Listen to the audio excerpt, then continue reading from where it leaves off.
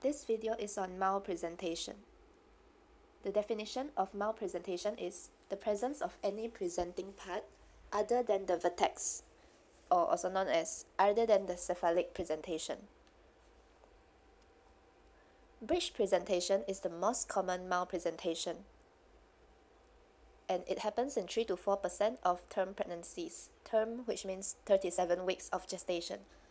So it becomes a problem if the baby is not in cephalic presentation, which means the head is at below part, by 37 weeks.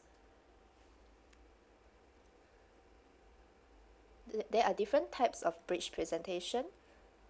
The first one is flex or complete breech, where the hip and knee of the baby is flexed, and the presenting part is the external genitals, buttocks, or feet. The second one is extended or frank breech. This one is the most common type of breech, where the hip is flexed but the knee is extended. And this one is also the least likely breech to cause cord prolapse. Third one is the least common type of breech, the footling breech. The hips and knee are extended and the presenting part is the feet. So you can see here in this picture there is a feet as the presenting part. And this one is more common to have cord prolapse as a complication. The causes of breech presentation are for maternal, if there are presence of fibroids in the uterus, or any congenital uterine abnormalities like biconate or septate uterus, or any previous surgery done on the uterus like myomectomy.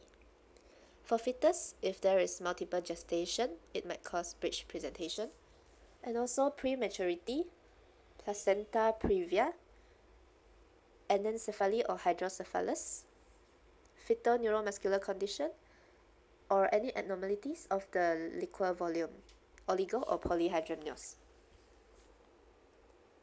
For investigations of breech presentation, we can do abdominal examination. So if the baby is breech, on abdominal examination there will be a firm lower pole, and we can feel the hard, round and ballotable head at the fundus. The fetal heart is best heard above the umbilicus.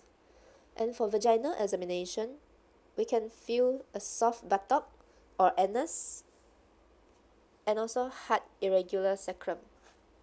The feet may be in the pelvic part as the leading part. For ultrasound scan, we can confirm the breech presentation and also look at the amniotic fluid index, look at the placenta site to rule out placenta previa, and also assess the estimated fetal weight. Moving on to management, first we will confirm the gestation week. And second, if the breech is clinically suspected after 36 weeks, we confirm by doing the ultrasound scan.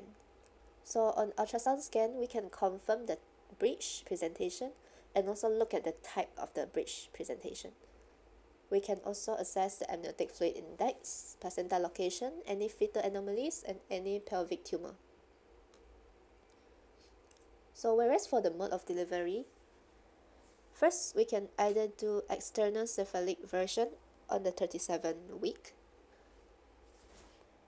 of period of gestation, or we can do elective cesarean section, which is normally done at the 39th week. And the third mode of delivery of choice is vaginal breech delivery. This is only done if there is only one previous LSCS scar on the mother. So if there are 2 or more LSCS scars, we don't usually do vaginal breech delivery anymore.